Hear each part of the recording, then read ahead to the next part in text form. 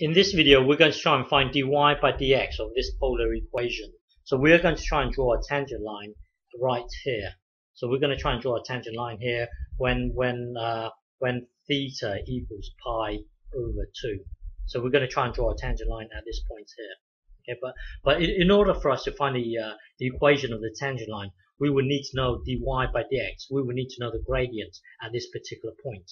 So in the previous video, we've seen that the gradient dy by dx is given by this. But don't try and memorize this. If you want to find dy by dx, then try to remember this as opposed to this. So to find dy by dx, you find dy by d theta, and then you divide it by dx by d theta.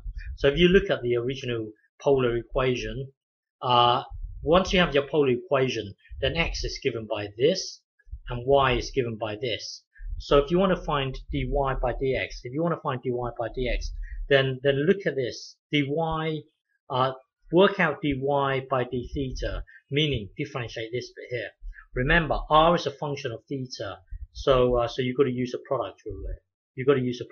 So looking at this, so to find dy by dx, you will need to find dy by d theta, and dy by d theta is u differentiating the r.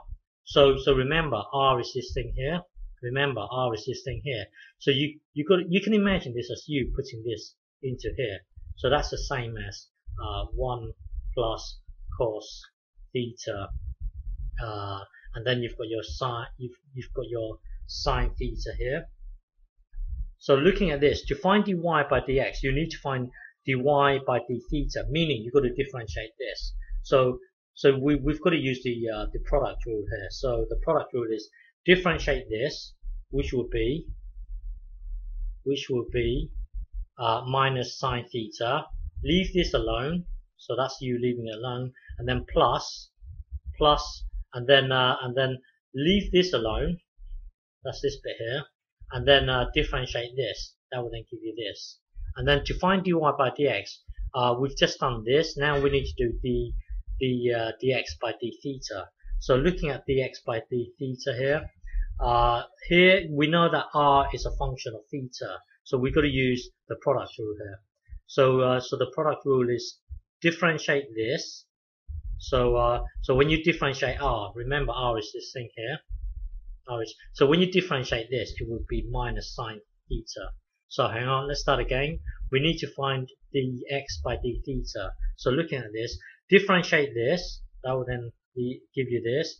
Leave this alone, so that's you leaving it alone, and then plus, and then leave this alone, which is this bit here. So this is r. We're leaving r alone, and then we've got to differentiate this. So when you differentiate cos theta, it will be minus sine theta.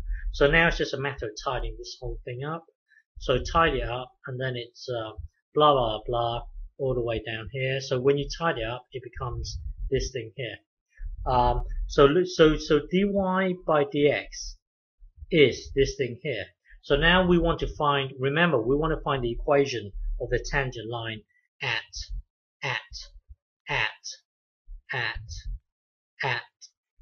pi over 2. We want to find the tangent line at pi over 2, at theta equals pi over 2. So we want to find the tangent line right here. So at pi over 2, we've got to put it into here. This would be 0. Put pi over 2 into here. This would be 0. This here will be 1, and then you've got a minus 1 out here. Sorry, a minus out there. So it becomes negative 1. And then at pi over 2, you put it into here. This thing here, this whole thing here will be 0, leaving you with negative 1. So dy by dx at pi over 2 is given by 1. So we know the gradient here will be 1. So the intercept seems like 1. So well, get a graph plotter and plot this. So you can see the gradient here, dy by dx here is 1. So yeah, so this is your equation of the tangent line at pi equals at theta equals pi over 2. Yep.